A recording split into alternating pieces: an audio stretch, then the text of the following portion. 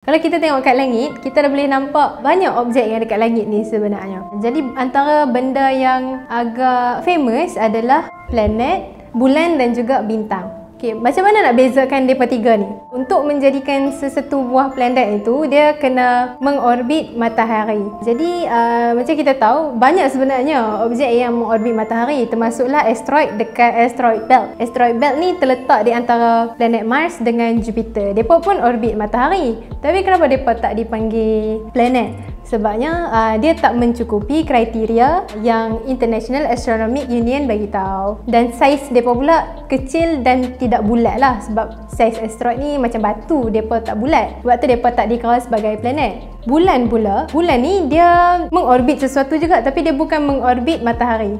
Dia mengorbit planet-planet yang lain. Contohnya planet bumi, kita ada satu je bulan, dan bulan tu mengorbit kita punya bumi. Dan planet lain juga ada bulan-bulan mereka. Contohnya sekarang planet yang mempunyai bulan terbanyak adalah planet Saturn. Dulunya planet yang mempunyai bulan terbanyak adalah Jupiter. Tapi tahun lepas mereka jumpa lagi 20 biji bulan baru yang mengorbit Saturn. Kemudian objek lain yang kalau kita nampak waktu malam adalah bintang. Macam mana kita nak tahu mana bintang, mana matahari, mana planet? Bintang ni disebabkan kedudukan dia terlalu jauh dengan bumi, dia kelihatan sangat kecil dan juga cahaya dia sebenarnya berkelip-kelip lah.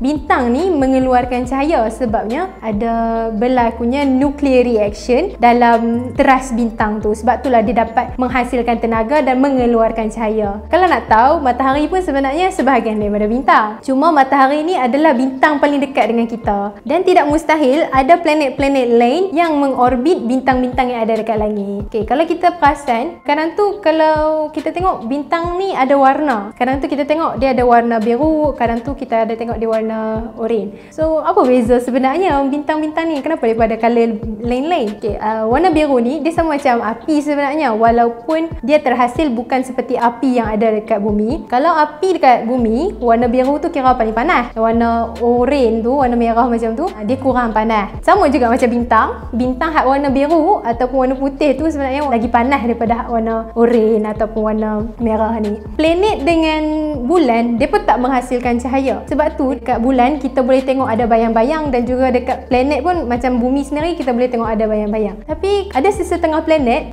selain bumi yang kita boleh tengok daripada bumi. Contohnya hak senang kita nak tengok adalah planet Venus. Okay, planet Venus ni kalau kita tengok selepas terbenamnya matahari, waktu senja lagu tu, waktu langit dah gelap tapi belum ada bintang, kita akan nampak satu je bintang yang sangat terang dan dia tak berkelip. Masa tu memang langit clear, tak ada bintang lain. Itu adalah Venus sebenarnya, ataupun orang lama panggil bintang kejora. Beza dia kalau kita nak tengok daripada sini, kalau kita tak guna teleskop, macam mana kita nak beza planet dengan bintang? Bintang ni dia berkelip, tapi planet dia tak berkelip. Kiranya adalah kemungkinan yang kita nak tengok sebenarnya dekat angkasa ni, yang kita nak tengok bintang ni, ada kemungkinan sebenarnya dia adalah sebuah planet. Bulan mengorbit planet, planet mengorbit matahari, bintang adalah satu objek di angkasa yang dapat mengeluarkan cahaya.